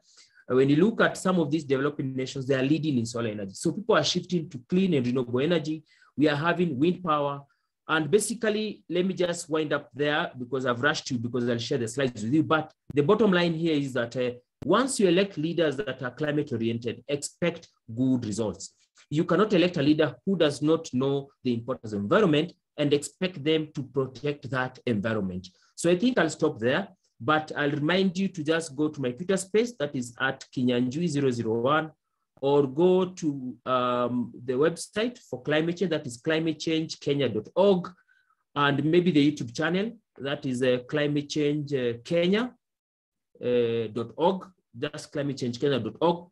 Don't separate them, search it on YouTube. I have so many videos I've done, videos on different topics on matters climate change, and just search my names and you'll find it. Just search Dr. Jackson Kinyanjui Koimbori, and you'll even find the videos I've done on Voice of America on matters environment, interviews I've done on NTV, KTN, Citizen, on all these TV stations on matters environment. So let me stop there, but saying that thank you so much for giving me this space, and I actually hope to see more engaging kind of engagement, especially for the media, the fourth estate, that is the media and the newsprint media people. When they are writing this information, they should do a background check and source for information from climate change experts before writing anything, because once they put an information that is not substantiated, which is false, then they're given a hard time in creating awareness on matters climate change. Thank you so much. Thank you, Dr. Kinyanjui. That's quite engaging and deep. Thank you so much for all your knowledge, all your education on this topic, and you a great resource. Going with your final, comment, and that's why we at Internews of Journalism Network we do this kind of engagement, so that we can bring experts to you, to the media, so that they can be able, to talk to you. And we hope that you allow us, all of you speakers, Shibi, to Dr. Karani, to Mr. Morris, you'll allow us to share your contacts so that our, any journalists can get in touch with you. And thank you so much for your presentation. It has so many elements, historical, even scorecards for the government. I see comparing, the first president to the fourth president. The first and the second, you have a bit of F's, and we have B's and the minuses, and I think we, the future is hopeful, and we're doing well. So if we bring that partnership, Dr. Karani spoke about between politicians and the media, for the media to be able to tell these stories better, I think then we start at a better place. I'll share your presentation as you promised with all the team in our resource email that we sent later. Looking at the chat, people are asking where they'll get the recording. Immediately we have the recording we upload on our YouTube channel and also on our website. That is earthjournalism.net. So be sure to check there, and we'll also say that in the email that we'll have all the resources. So right now, we want to end this at 6, and we have a lot of questions. So we have our last speaker, who I'll have to apologize, was not in our graphic because we've engaged, late after this. And thank you so much, Mr. Maurice Kavai, for agreeing to join this webinar, even at a very late date.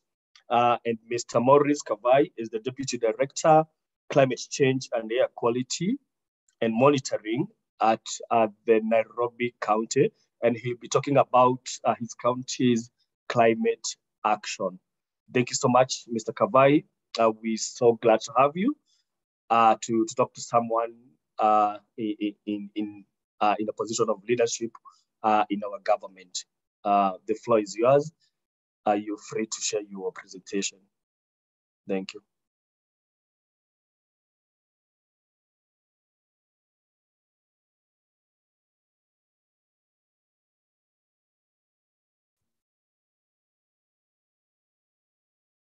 Mr. Kavai, I hope you can hear me.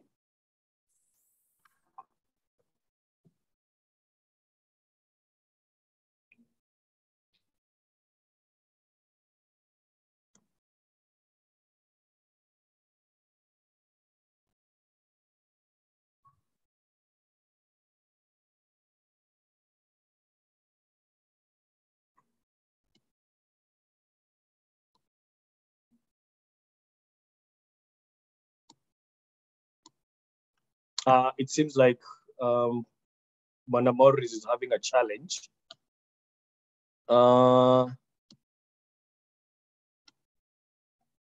Hope you can hear me. Please, you're unmuted now. Try to speak.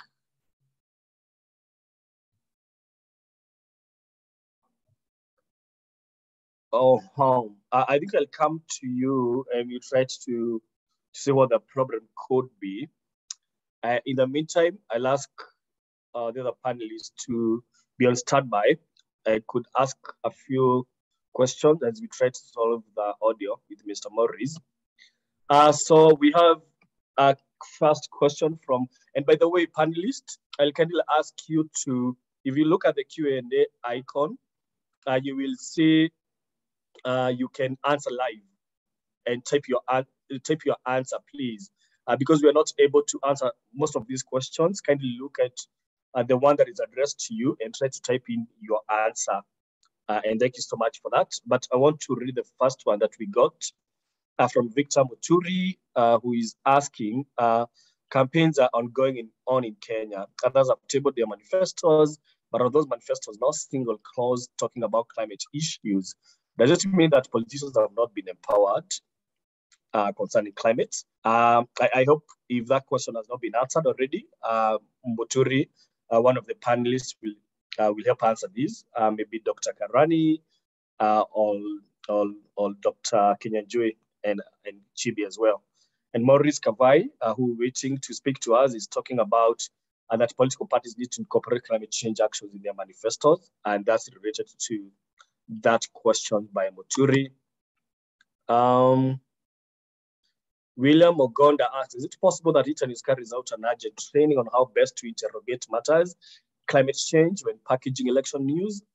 We always strive to do that, Mr. William Ogonda, and that's why we actually having this webinar is one of, like I started, we have given story grants, to do this kind of stories, we've done this webinar, and we bring in experts to try and answer this question, and we then also connect you with these resource people.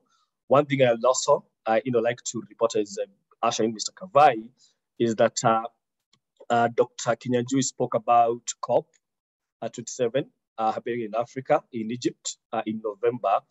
And we're super excited about that. And what we've done, we've partnered with the Rwanda Media Commission, and we're planning to have a pre-COP for just the media to happen in Kigali, Rwanda, in about September, which will bring all the experts, if we are able, from COP and experts from, across East Africa, to talk to the media across East Africa about what to expect from the COP and how to report with an African, Afrocentric mind. As we always do, we'll put in applications for you to apply. One, to attend the pre-COP conference in Kigali, and also for the participants will get this to also compete to be able to get grants to attend the COP27 in Egypt.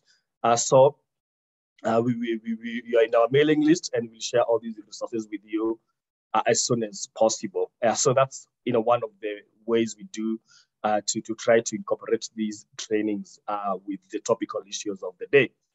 Mr. Morris, I see your presentation. Could you please talk to us, see if your sound is working now?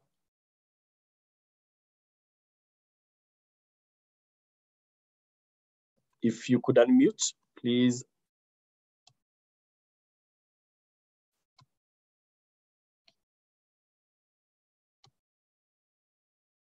There you go.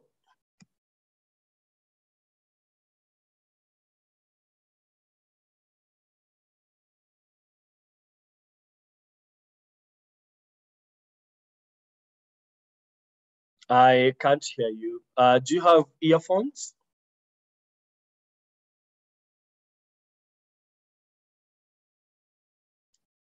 Maybe you could try without them.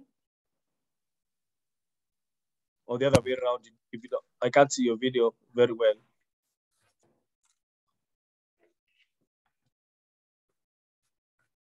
Okay. Yeah, I think, am I audible now? Yeah, that works. Thank you. Okay, thank you.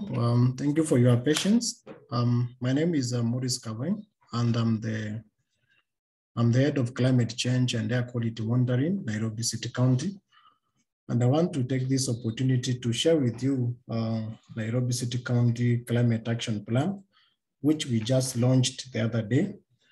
And I want just to give a brief reason as to why we launched the Climate Action Plan. We realized that this city it's growing at a very high rate. And also the city presents is actually, the city has, you know, all the characteristics of being affected by climate change. And we realized that it may not take, it will not be very possible for us to be able to come up with a legal framework. So in our daily activities, we got a partner who was able to, you know, work with us and develop a climate action plan. And I want to say that this is a process which started about 3 years ago. We got some support from seaport cities, and we developed the climate action plan together for the last 3 years. We also developed greenhouse gas emissions, and it was completed in the year 2019. So with us, apart from the climate action plan, we have the city's greenhouse gas emission, which you also plan to also update. It's supposed to be updated yearly. We also planning to update it. So some of the issues which really affects the city, which really contributes to climate change, include transport, waste management, and flooding, which is also a high risk because of because of the infrastructure, the drainage infrastructure, which actually is affected when there is a lot of rain. We also have a lot of emissions from vehicles. As people move around the city, there's a lot of emissions. So we realized that pollution was actually going up, because we also tested a street. There's a street called Luthuli Street. And what we did along Luthuli is that we decided to make it a one-way street. And we realized that when we changed that street into one-way street, we were able to reduce pollution at a greater extent. We also realized that there was need to even make, the infrastructure for walking, so that people can be able to walk along the city. And some of the plans which we are seeing actually in the city bear us, or rather aligns to some of the actions. You have seen with the partnership with the Nairobi Metropolitan Services, there's a lot of constructions of walkways.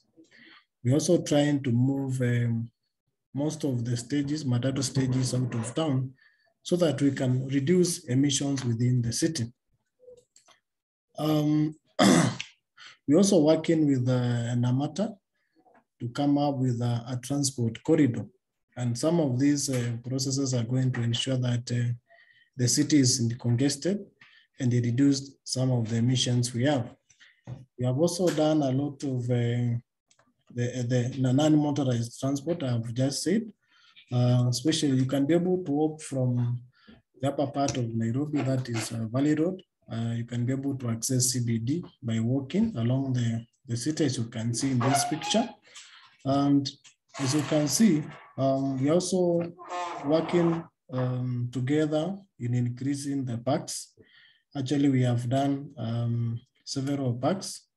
You can see this is part of what used to be, we have the Sai Park, we have Michuki Park. We also have a lot of green in the city, so that we can be able to even, apart from increasing the green part of the city, we also increasing, we also trying to move matatu stages out of the city.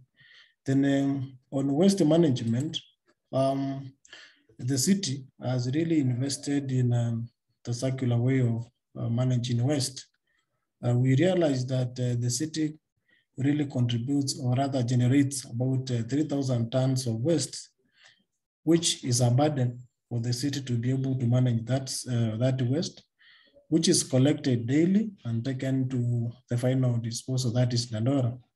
So amongst one of the plans which we have already started is constructing what we call a material recovery facilities. And as we talk, we have about 3 of them, which are almost nearing completion. This material recovery facilities will be able to facilitate sorting of waste and the recovery of materials to the extent that we can be able to reduce the amount of waste which is going to the final disposal. We're also going to ensure that the individuals, or rather the community-based organization who forms part of our primary collectors are going to get some green jobs by scavenging and collecting the recyclable materials from these facilities. We also envision the cost of even managing the waste, because we almost pay almost 1 billion every year to manage the waste, from transportation all the way to the final disposal. So as this is just a demonstration of the circular economy of whatever we are doing.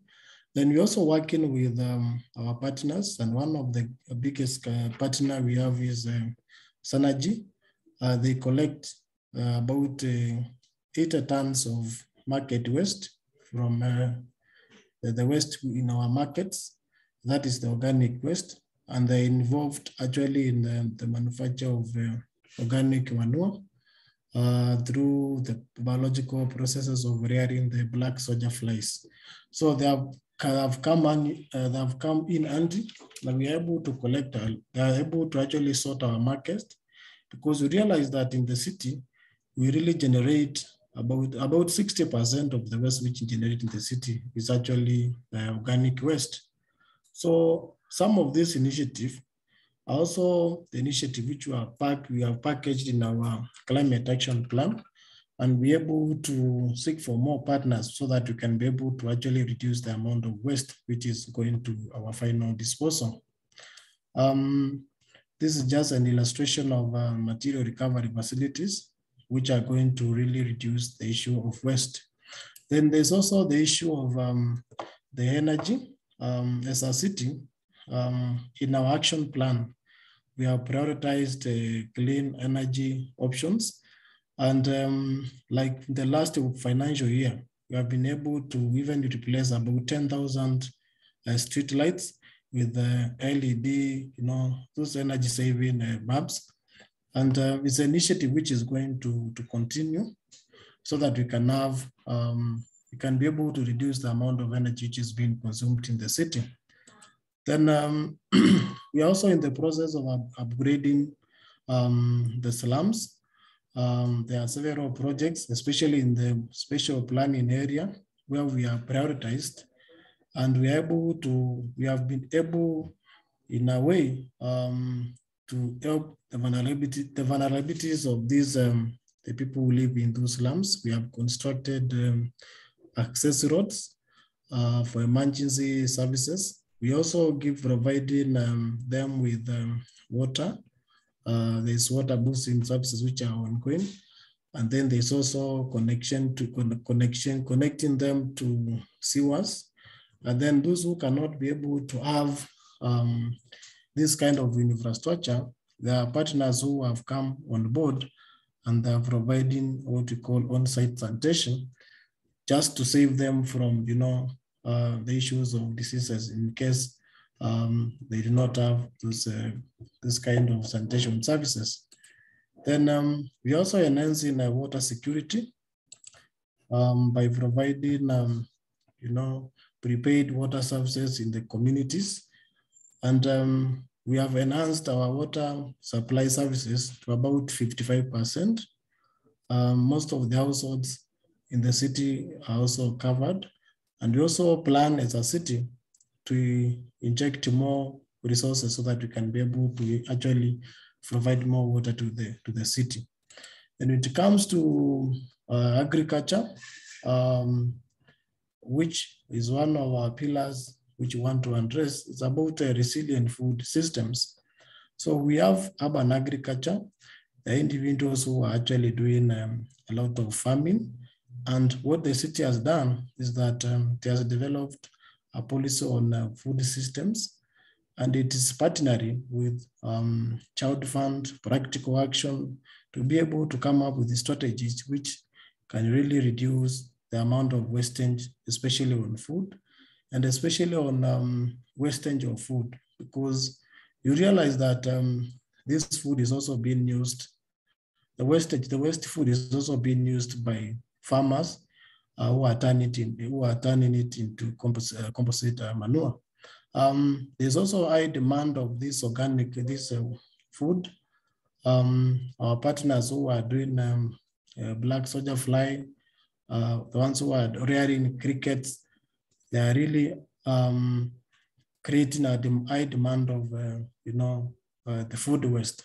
And we are realizing that we can be able to even create sustainable demand of this waste, that is food waste, and then create products which can be plowed back into the system.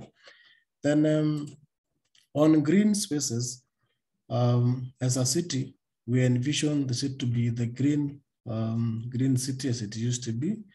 So we have done quite a lot. We have done so many projects. You can see whenever we are doing a project, our main focus is ensuring that there is the element of green in that facility, whether it is a health facility, if it is a street, if it is a roundabout, we are able to even green that particular place. Then when it comes to improving the health standards of the Nairobians, a lot has been done. We also launched the Nairobi Air Quality Act, and now we are going to work on the regulations with support from partners. And I want to mention that before we started doing the air quality policy, there was a lot of public outcry, especially from residents in the industrial areas. And this one made us to sit down together with the members of the county assembly, and we started putting down measures to come up with a policy so that we can be able to address issues of air pollution in the city, which are really affecting our communities. So this is a process which took about 2 years, and as we talk, we have an act in place, and we are really working on the regulation so that we can be able to sort out the issues of air pollution. There was a lot of challenges when it came to addressing, air quality, challenges, especially on complaints, because the city did not have any legal framework to do that. But we believe that when we have the legal framework, we can be able to address the issues of air pollution, with evidence. Because without evidence, we cannot be able to prosecute anybody. And we don't want to have our stakeholders, even taking us to court because maybe we have arrested them, or we are charging them for the offenses which have not committed. Then we also focused on implementing the climate action plan. We have some assistance from UK-HEAD, and one of the things which we want to focus on is we implement on the waste interventions, and also on the energy interventions. We also eyeing on how we can be able to bring on board stakeholders to be able to tap in on the gap which is in existence. Right now, the city does not have a Climate Change Act, which we believe is a very vital document, or rather it's a very vital element when it comes to fight against climate change in the city. So we believe we'll be able to get partners on board who are going to assist us in coming up with the climate change policy, finance policy, and also the Climate Change Act, which is a very important framework for us to be able to implement the climate action. And especially when it comes to resource allocation from the county assembly, it is very difficult to be able to convince the Committee on Finance on why you need this money and do not have a Climate Change Act. So we believe that once we have partners on board, we'll be able to come up with that framework. Then we'll join the rest of the counties in Kenya who have developed the Climate Change Act so that we can be able to mainstream the climate change actions in our development plans. I'm not saying that we are not doing action related to climate change, but it is always good to have a legal framework where these interventions are going to lie. So that's the end of my presentation. Thank you.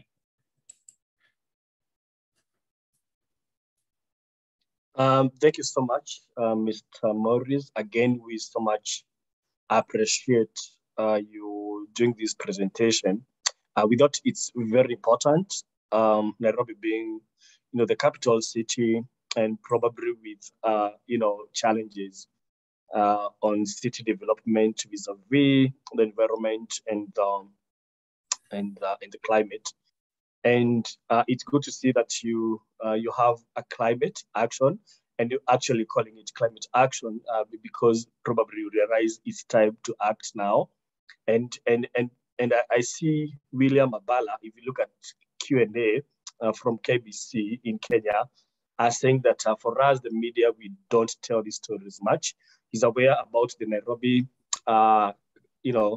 climate action, but he's saying that nobody, reported about it, even though you launched it the other day. So probably this to us to look more into this and scrutinize, more what counties are doing. You've said the Nairobi County doesn't have a climate policy or a climate act that you're working to.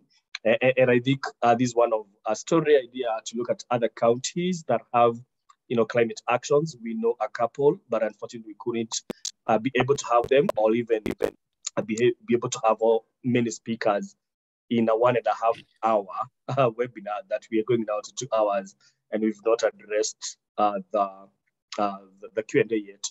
So we do hope you will let us share again your presentation, if you could say that to me, and also your contacts, so that our good friends from the media can follow up with you and see what they are able to report, not only on this, but on what you're doing, and of course, able to scrutinize that and do more, background checks, like when it comes to, like we know how we have the problem of, waste in this country. But if you look at other countries like in Europe, if you Google about Sweden and climate waste, you'd be shocked to see that they panic when they don't have enough, and they actually import from other countries because that's what they use for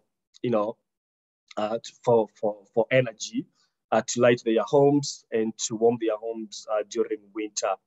And we have a lot of waste in Nairobi. If we could take that to, we make that energy to be a win-win. We save our climate as well as save on the electricity bill, and we know how big that is. So thank you so much to our panelists. I'm afraid we don't have time for Q&A. I don't know the 3 minutes we have, if we can address 2. Unfortunately, even for our good colleagues, we've not asked questions like are directed to particular panelists that we're able to answer. But Dr. Frida, there is a question that you have indicated you would like to answer live. Are you able to take that?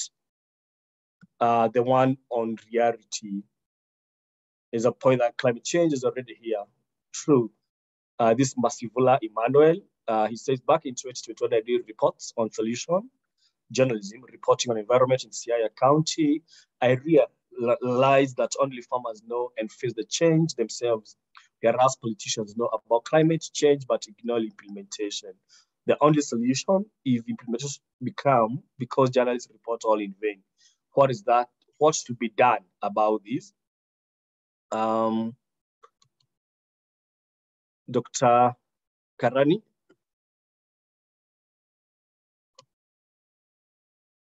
What should be done about implementation?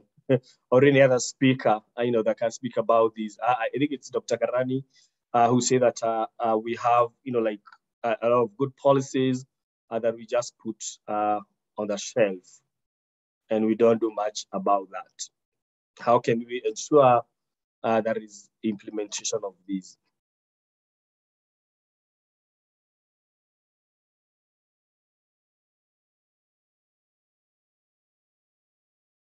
Dr. Frida?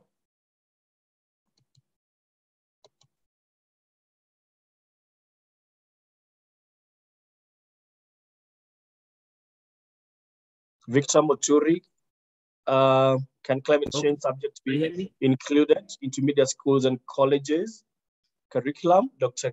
Kinyanjui, if you could take both. Yeah, so my answer is simple. We need to look into how best we can be able to work well with the leaders, and especially when the leaders who are vying, try to look into those leaders who have climate change manifestos in their agenda, which is one thing. And also in the same, we need to see how best we can be able to implement more of these through streamlining of this legislation and laws, because we have seen that counties have laws, they have these amendments, the county climate change bill and acts and all these things, but we need to see how best we can be able to streamline all these things. So one of the presidential candidates that I've seen who has been doing something is Wajakoya, who said he will plant a lot of marijuana, which is a green plant, which is a good carbon sequester. That's the only thing I've seen in terms of environment. But all in all is that I think we need to interrogate our leaders on those who have climate change manifestos and see how best we can be able to elect them. Thank you so much. Thank you so much, Dr. Kinyanjui. Do you know if we have climate change as a subject? Yes, yeah. Okay, Yes, I used to be a high school teacher, teaching geography also. So yes, we don't have it as a subject on itself, but it is within the geography aspect that high schools have. In primary school, they have it within science, and also they have environmental studies. So it is somewhere within there, but we need it to have a life of its own. We need it to have a title of its own. Let it be a subject on its own, that is climate change on itself, because there are so many aspects within climate change that make it to be stand alone instead of being absorbed within a topic or within a subject. Thank you. Yeah, and I think Moturi brings an interesting angle to it. How can we include that in media schools and colleges? I think that's food for thought, because mostly we don't have these specializations in media schools. We just know how to be a journalist, how to gather news, how to be ethical, but we don't go specifically into these. And Mikia says it's alleged there are cartels in Dandora that make it difficult to construct garbage recycling infrastructure. How do you hope to deal with that, Mr. Maurice Kavai? That is for you. I didn't get it. Can you it's alleged that there are cartels in Dandora that make it difficult to construct garbage recycling infrastructure there. How do you hope to deal with that? Okay. Well, the city has a plan to decongest Dandora. The reports which we have is that Dandora got filled long time ago. And because Dandora, the city did not have any other place where they could be able to, or rather, dispose of the waste. The mechanisms which they have put in place is to have that waste. There's a lot of, it's called, that waste is combusted every day. There are machines which are working day and night to make sure that they reduce waste accumulation on that particular place. And the only way which we can be able to reduce the interest in waste from my technical point of view is by making the process easier in such that we do not have a lot of waste going to that particular place, because the cartels which we have in Dandora are there because they are scavenging, they are looking for valuables. And as you can see, we have already started a process of developing the material recovery facilities, which are going to allow waste actors to pick what they want before that waste is delivered to the final disposal. So in due time, we will find that the people, or rather the waste actors, will be able to scavenge what is important before before that waste is transported to the final disposal. So whatever will be left will see its way to the final disposal will be that waste which cannot be utilized in any way. So in the long run, we'll have those cartels becoming waste actors, but are not at the final disposal, but in the infrastructures which we are also creating. Thank you so much, Mr. Kavai. I hope, Anne Mikia, your question has been answered. Unfortunately, that's all the time we had for this. If you have a pressing question, kindly forward. I see most of the panelists have put their contacts on the chat and Q&A. Kindly reach out to them. If you looked at the chat, there was some animated conversation there, and one of it is connected to, journalism and university and schools. And today, and in most of the webinars that we do nowadays, we make an effort to reach out to journalism students. Today we had a couple from the University of Nairobi and one Waithaka from KCA University, because yes, and that's how we've, because the youth have been left out in this conversation, but they are very woke, about the environment, about a lot of topical issues, and we think because our schools probably don't include these, our journalism schools, it's good for them to be exposed to such forums, and we hope, I know hope is there, we hope, and as well as Winnie and Waithaka, we hope that you'll be our ambassadors in the universities, to spend this message and to also look into specializing into telling stories of science, health, and climate change once, you join us on this other side.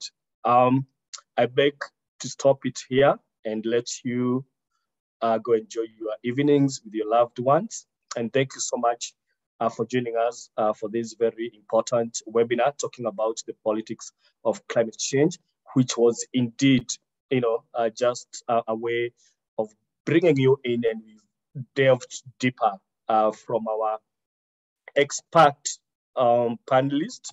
We've talked a lot of various things from journalism with Joyce Chimbi to Dr. Frida Karani, a university lecturer, and somebody who is very passionate about climate change, as well as Dr. Jackson Kinyanjui, who at the age, I think, 33, has really studied a lot into things to do with science and climate change and environment, to Mr. Morris Kavai from the Nairobi County. We appreciate you very much, as well as all of you participants for making time to join us in this webinar. Kindly be checking our Earth Journalism Net website. If you're a journalist, you can become a member. Just go to the website, you'll see easy ways to join, and you'll be receiving a lot of opportunities and resources from us like this webinar, and a lot of storygraphs that we give, and be on the lookout for that pre-COP conference that we are organizing with the Rwanda Media Commission to be held in Kigali, Rwanda. But it will bring, reporters from Kenya, Uganda, Tanzania, and of course, Rwanda. From me and from Internews Earth Journalism Network, it's Kwaheri. Have a good evening. Thank you so much. Bye-bye. Bye-bye.